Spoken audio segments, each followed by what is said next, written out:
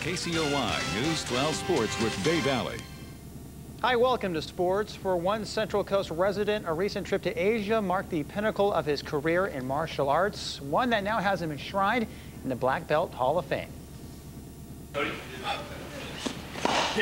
Napomo's Andy Wilson is one of the all-time greats in the field of martial arts and a true legend in the sport. And you can now add Hall of Fame member to that resume. Late last month, Wilson traveled to Malaysia for his induction into the World Black Belt Hall of Fame. Kind of reminded me that it was a job well done. Just like the cherry on the ice cream. We were excited, totally. Like, gosh, like China, Malaysia, man, that's like all the way around the world. And I just wish that I was born when like he was into all this karate stuff. Before his daughter was born, Wilson was simply the best in the world, incredibly in 3 separate fields.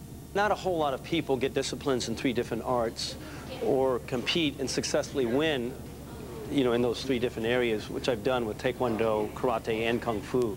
Besides his own induction, a highlight for Andy at the Hall of Fame ceremony was receiving the same honor for the legendary Bruce Lee.